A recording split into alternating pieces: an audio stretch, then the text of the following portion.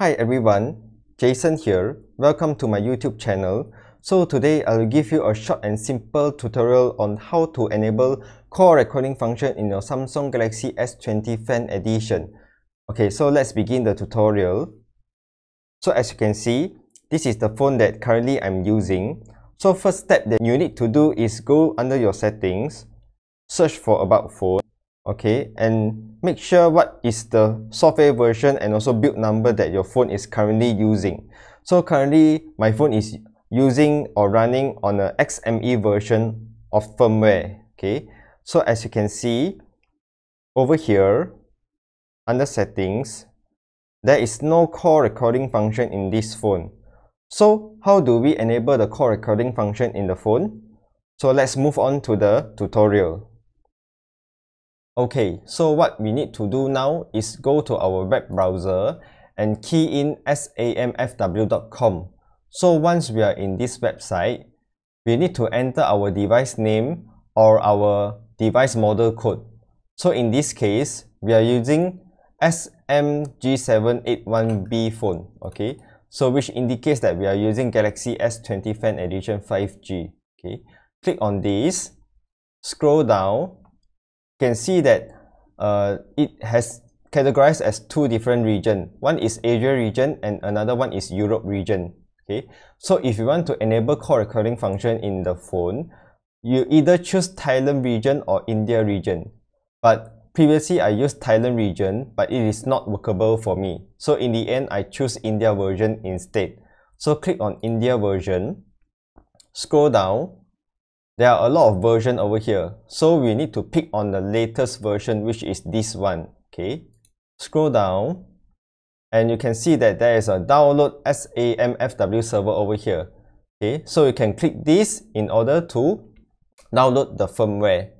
On top of that, we also need to download the Odin, which is a program to help us to flash the firmware into our phone.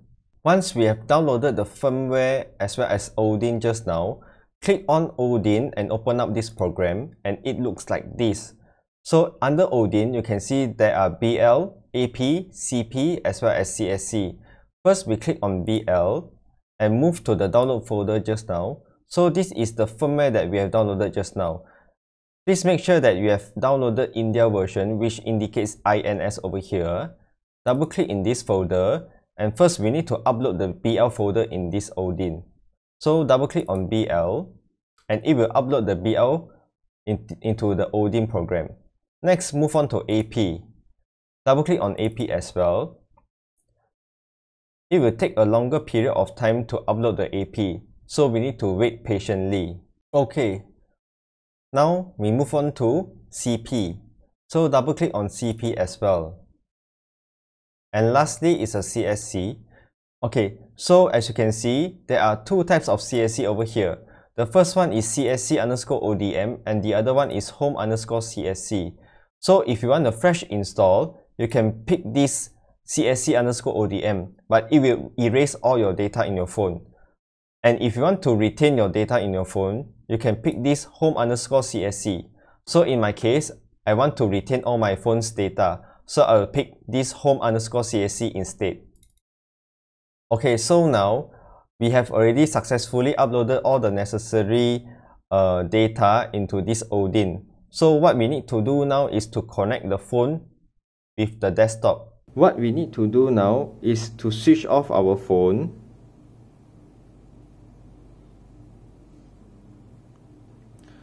Once it has switched off already, we need to press on volume button down and volume button up simultaneously.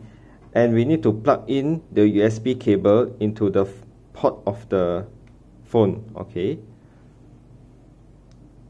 So you can see the screen now turns blue color, and we need to press on volume up in order to continue. Okay, you can listen to the sound from the computer. It means that the device has successfully connected to the PC, alright? Next, you can see in your Odin program, there is something over here, which means that the phone has successfully connected to this Odin. What we need to do now is just to press the start button over here and the program will run itself. So we will wait until the program has finished running. Okay, it shows pass over here, which means that we have successfully flashed the firmware into our phone. So what we need to do now is to double check on our phone. Go to settings. Under the software information, as you can see now, the software information has changed already. Just now we were using XME version and now we are in INS, which means the India version. So it means that we have successfully flashed the new firmware into our phone. Alright, we go to our phone, under settings, you can see that there's a call recording function over here. Press on this and we can choose to auto record the calls, or if you want to manually record the calls, it's up to you. Alright, so today ends my tutorial. Hope this video helps you. If you think that this video helps you, like and subscribe to my channel. Okay, see you guys next time. Bye bye.